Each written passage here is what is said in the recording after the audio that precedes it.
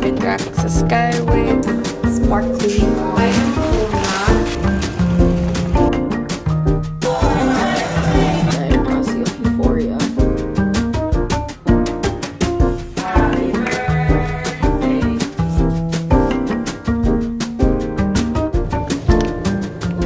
Okay, so good morning, everyone. Good afternoon pala. And hindi ako galing workout or anything. Nagmamadali lang ako ngayon. So, nagmukhang mag-workout na lang ako. Parang may excuse ako na wala akong ayos today. Kasi hindi ko alam sosotin ko. Kasi wala na akong time mag-isip ko nung sosotin ko. But anyway, mag-grocery lang ako. Inahabol ko lang yung coding. Dumating kasi yung griller na in-order ko. So, gusto ko magluto using that one. And 5 p.m. yung coding at 3:30 p.m. na. So, ayun, kaya magmamadali tayo ngayon. Pero ayun, hopefully, makauwi naman ako before 5. Bibili lang ako ng mga things to cook for today. And naubos ko na rin kasi yesterday yung laman ng ref. So, yeah.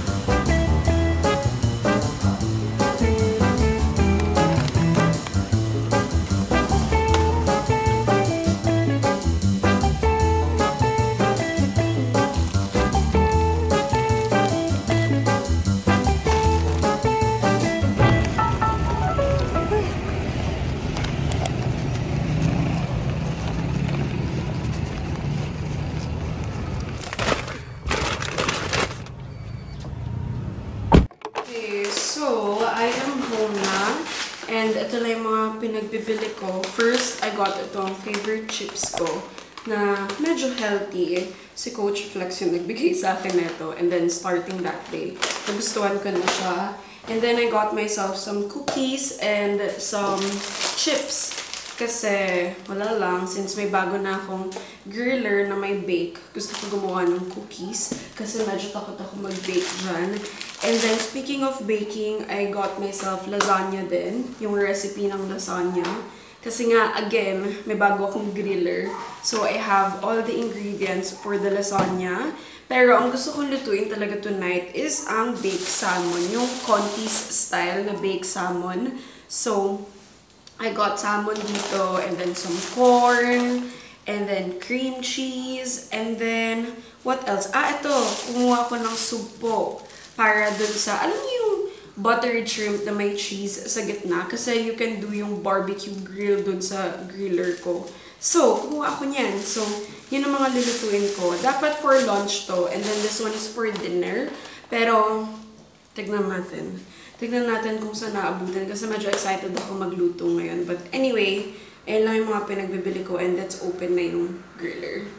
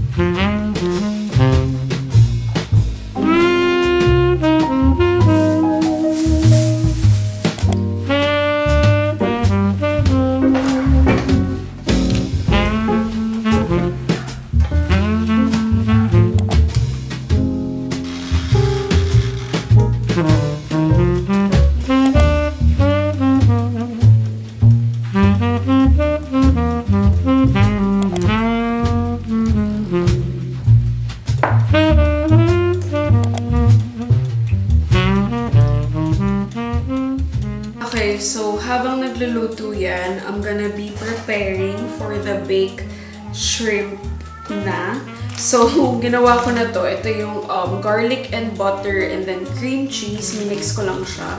Tapos ilalagay ko siyang ganon. And then I have here mga melted cheese and salt and pepper. So, lagyan muna natin. I-season muna natin itong mga hipon natin ng salt and pepper.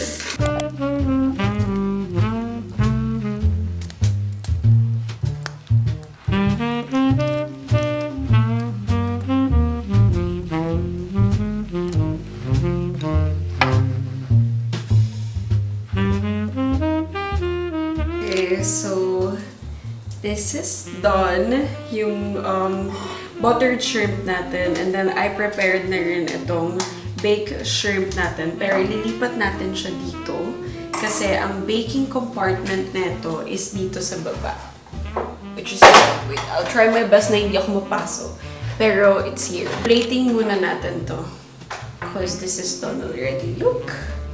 Looks so good.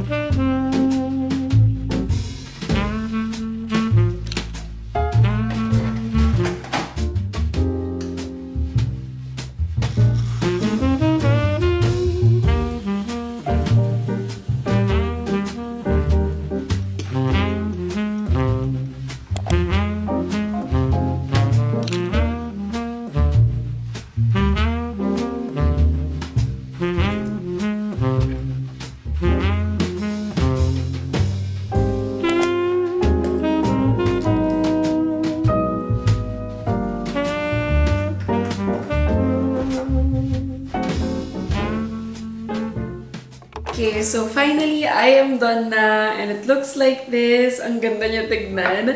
But anyway, ito na yung baked shrimp ko and yung buttered shrimp ko. And I wanna quickly share lang this one kasi this one is gonna be on sale this 11/11. Ito yung multi-griller from TJean, and meron din tong grilled pan.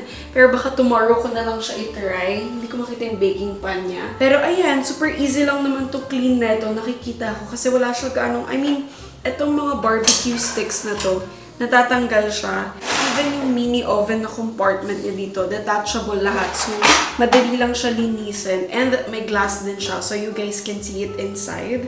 Tapos, ayan, pwede nyo siya i-open and close. Time in a happy forest, in the happiest tree, lived the happiest creatures the world has ever known. Oh my god.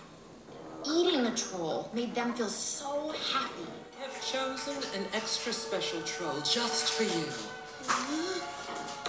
The happiest, most positive, sweetest troll of all. And because every prince deserves a princess, I give you the one they call. Good morning, everyone. I'm having my coffee lang.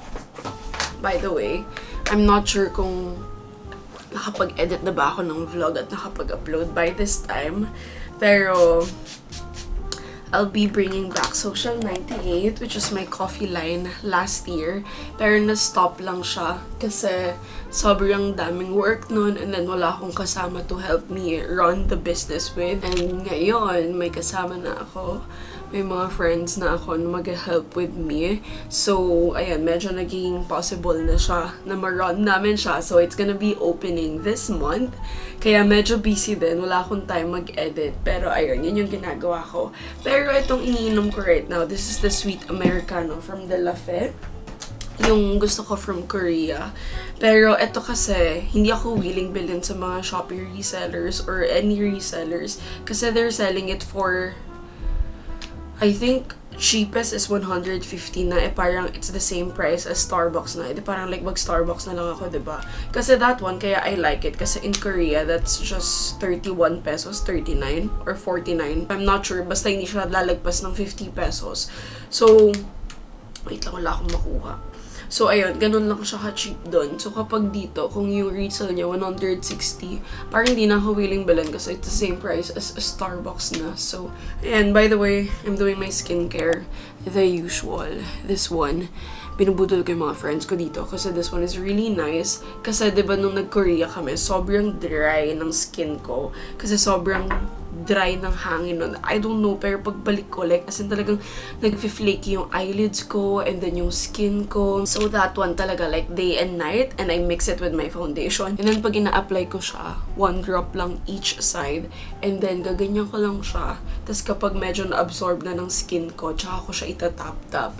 And then yung excess, ipapadaan ko dito sa neck ko. Feeling ko, kapag bumili kayo neto, sa night nyo siya unang itry, kasi the next day, I swear, makikita nyo talaga na parang may pagka-radiant glow something yung face nyo. But anyway, speaking of, this one is gonna be on sale this 11/11. So this is the Pond's Ultimate Youth Essence. Parati ko nang sinasabi. And for me, bumili na kayo pag double-digit sale kasi grabe mag-sale yung Pond's. And then I apply my lip mask. Ayan lang. Pero actually, hindi ko nga gusto to eh.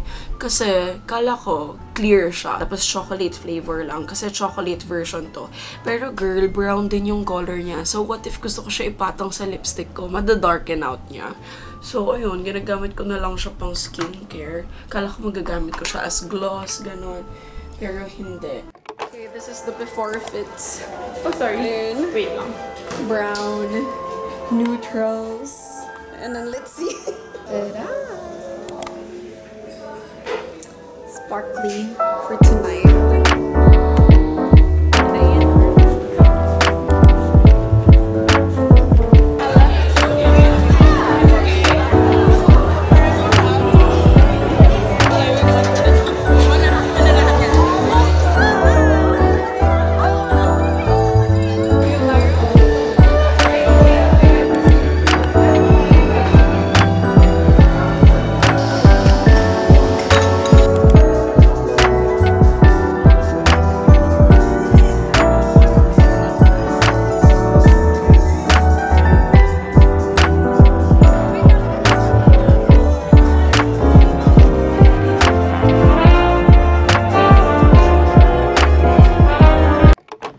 I feel like I'm Cassie of Euphoria. Everyday glam. I'm crying. Okay, so hello. I got the flowers. Look, this is what I got, baby. So cute. And then the cake, and then the gift. And then, papadala kaming, wait lang. Sorry. Naka-glasses ako because walang ayos yung face ko. Pero yeah, this is the team. The surprise team.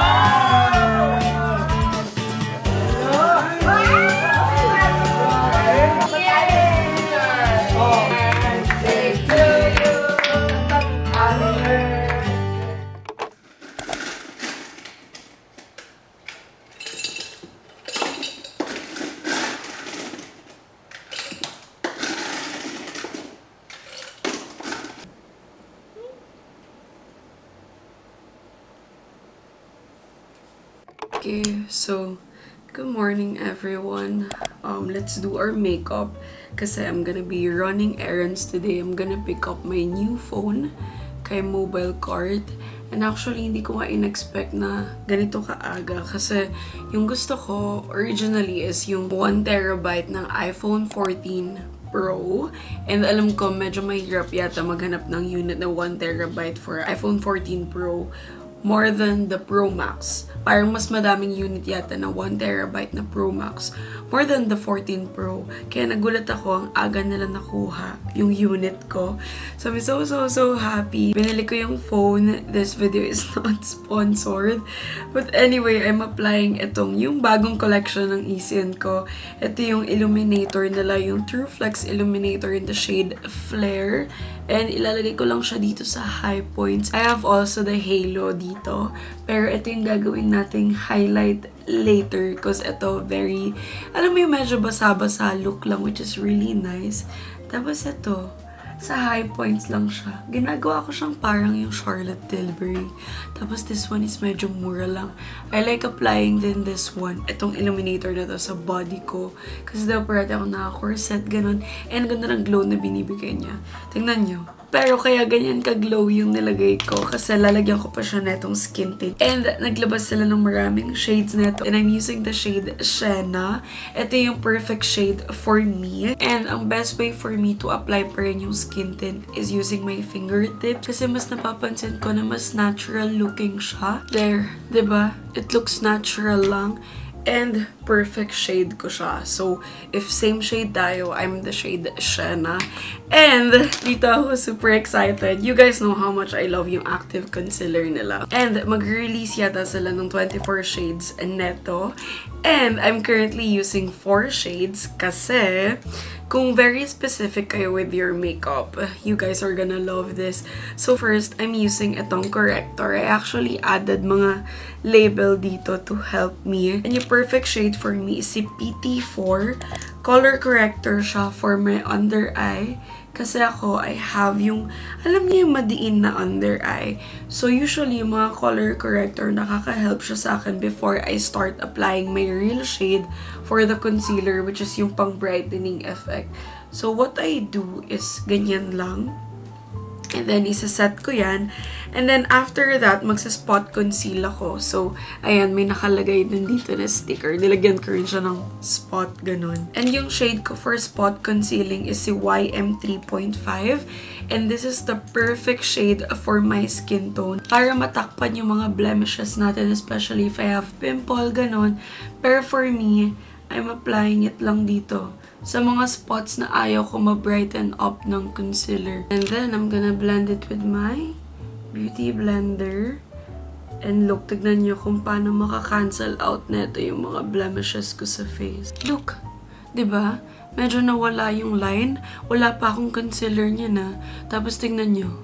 This one, nawala yung darkness dito sa around my lips and then around my nose. Diba? Kaya ang saya-saya ko nung una kong na-try to. And then for my concealer shade, I like using si YT4 to brighten up lang yung under eye ko and yung mga areas na gusto ko i-brighten up. There. And then usually, gusto ko kasi sinaset ko yung concealer ko ng mga 1 minute to 2 minutes. For brows, I'm using si Kosa's Clear Brow Gel. This one I really love also kasi it gives that natural and bushy effect na brows. And then, habang sinaset ko yung concealer ko, I think I'm gonna go na muna sa contour and sa bronzer ko. I am using din yung shade nila na SD3. Pakiramdaman niyo yung jawline nyo. And then, kapag naramdaman nyo na yung line na yun, dun nyo siya sa ibaba ilagay. Tulad nung akin, pag nakaganyan ako, nakikita nyo yung shadow na yan. Yan yung imimimic natin para mas magganon lalo yung structure ng face natin. Yan. So, dyan nyo siya ilalagay. And then, for bronzer naman, I like blending it using my Real Techniques na brush.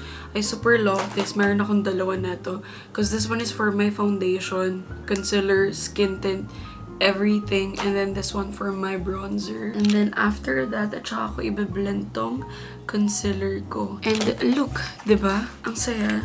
Nawala yung lines ko sa under eye. Tingnan nyo. Oh, diba? Kaya kung ka-shade ko kayo, kunin niyo yung shade na yun. I swear, hindi kayo mapapahiya. But anyway, next, I have this one. Ito yung bagong wowing release nila. And for sure, by the time you guys are seeing this, nakita nyo na to. Pero ayan siya. Ito yung True Flex Powder Foundation nila. And for me, I feel like this is the perfect dupe for the Charlotte Tilbury one na powder. I have it also. Pero, this one is much more amazing because meron siyang brush. And then kapag ibabalik niyo siya, itaas niyo lang to para hindi masira yung bristles. And, igaganyan niya lang siya. Ayan. And yung ginagamit kong shade is yung Sienna. Usually, pag nagpa-powder ako, dito lang sa T-zone area ko. And look, mas nag-added ng blurring effect na parang nag-primer ako. Ang favorite combination ko to set my skin tint and my concealer and yung mga cream bases ko is this powder. And then, isa-set ko siya netong setting spray from Charlotte Tilbury. Etong dalawa combined, chef's kiss. And then after that, I'm gonna be applying my eyeliner. Ito yung current favorite ko, yung heroin make. Nung una, I don't like it. But then, habang ginagamit ko siya, nagugustuhan ko na siya. So, I would recommend this one. And ang tip ko, kapag nag-eyeliner kayo, look straight in the mirror and then tsaka nyo siya i-line para mas matansya nyo. Unlike kapag nakaganyan kayo. Dapat straight face lang. There, I applied my mascara na off-camera kasi I'm thinking if I should still apply lashes. Pero let's see. I'm applying my blush na. This one is from NARS. My favorite also, yung Taos. This one is perfect for Morena girls. There, and then after that, isa-set ko ulit siya using the Charlotte Tilbury setting spray. There. I super love this. For my highlight, kasi yung highlight ko lately, gusto ko, alam mo yung mga very natural highlight lang. Yung parang basa-basa effect lang. I am using si Halo. Tas little goes a long way sa product na to. So, ganyan ka, konti lang yung ilalagay ko. And then, ibe-blend ko lang siya using my fingertip. Miss Isian ko! Stepping up the game. It reminds me of the Chanel one. Diba? Sobrang similar. Favorite namin to nila Jami kasi nga parang basa-basa effect lang. Tapos ang lakas kasi maka-fresh lang ganun. Hindi siya yung blinding highlight. Parang, alam mo yung nag-glow ka lang talaga from within. And then for my inner corner, dito sa gitna ng eyes ko, kasi gusto ko i-apply yan, especially kapag wala akong tulog. I don't know yung shade nito. Kasi Christmas set to, so mini lang siya. Alam nyo, itong dalawang combination din na to makes me really fresh. Sino ka dyan? Diba? Ay nako, girl. I love it. And then my favorite lip combo, Spice na lip liner from MAC. And then Charlotte Tilbury na super fabulous. I swear. Wait, apply ko lang. Papakita ko sa inyo. There. Look at that beauty. Okay, kinuha ko na siya kasi ang ingay niya. Pero look at that base. Oh my god, it's so pretty. Like, iscan ko! Let's fucking go! This is so good! Anyway, I'm running late na. Let's go! Mwah!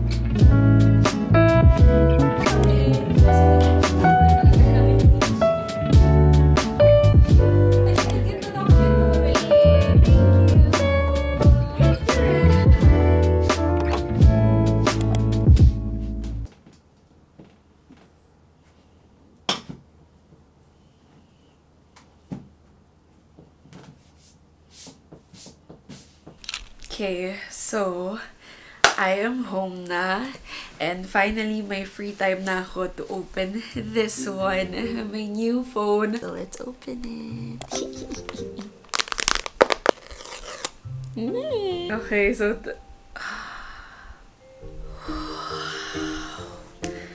Oh my God, ang ganda nga ng purple. Nag-purple ako kasi gusto ko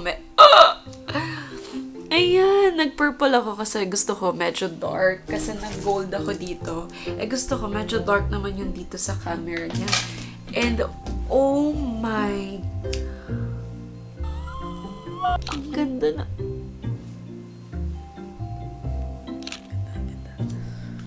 Like... yeah. And then... I have a new phone. It's so pretty. Oh my gosh. Oh!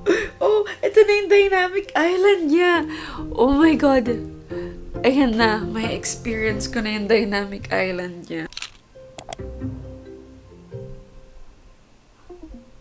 So, I am finally using my Lindy. Ayan. I'm so happy. First time ko lang siyang gamitan ngayon after 3 months. Ayan. So, lagyan natin siya ng gamit. Sobrang daming kasya dito. Ta-da! I'm so happy. This is what I'm wearing for today. Ayan. Jeans, Amina, white top from Zara, and then my first time using this baby. Okay, paalis na dapat ako, but I'm thinking parang medyo cute sa fit ko ang nakatali. Nakaganito. No? Parang medyo effortless look. Parang very casual-ish. Or lugay. Huh.